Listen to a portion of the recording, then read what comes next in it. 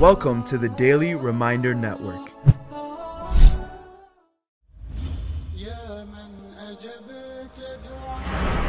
Dua Revival by Majed Mahmoud.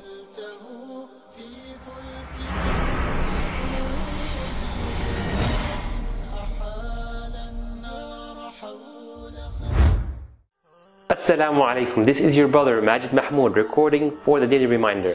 Brothers and sisters, are you in debt? Soon will be, or know someone that is? If that's the case, then surely inshallah you will find benefit in watching and sharing this video. Are you ready? Bismillah ar-Rahman ar-Rahim.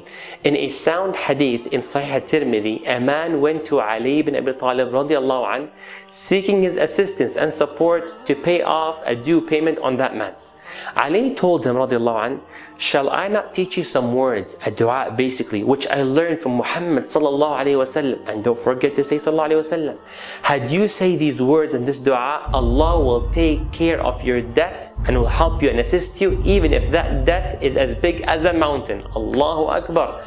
Allahu Akbar. A dua, na'am. But brothers and sisters, don't rush. You say the dua, you're certain Allah will accept, and you need to also take action. You need to take action, not just say the dua and sleep. So you organize the way you do your payments, you check the things that you need versus the things that you want, and you do all that wisdom, inshallah. May Allah increase our wisdom, Ameen Rabbil Alameen. Ali radiallahu anh tells him, say, Allahumma, O Allah, ikfini bihalalika an haramik. O Allah, help me and suffice me with that which is lawful against that which is unlawful. Basically, O Allah, don't make me use the unlawful avenues and resources to pay off my debt, whether it was accepting bribery, stealing people's money, or any other means to take care of my needs. Rather, Ya Allah, make me use the halal, permissible avenues to do so.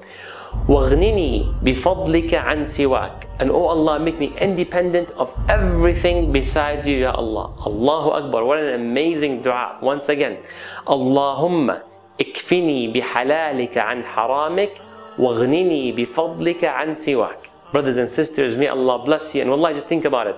If Allah provides for those who disbelieve in Him, will He forget about those who testify there's no one worthy of worship except Him? But you need to make dua and be certain Allah will accept, and you need to take action. Make sure you know how you organize your stuff in terms of payments and the needs versus the wants. And do you really need like the latest phone or the latest TV when you have a lot on loan on you? Just think and use your wisdom, inshallah. May Allah bless you. This is our 10th episode and perhaps the last one of the series Dua Revival. I ask Allah subhanahu wa ta'ala that this series was of benefit to the whole ummah. Ameen Rabbil Alameen.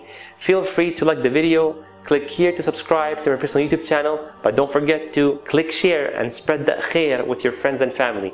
Barakallahu feekum. Wassalamu alaikum wa rahmatullahi wa barakatuh. Donate now. Go to www.thedailyreminder.org/donate and stay updated by joining our network's social links.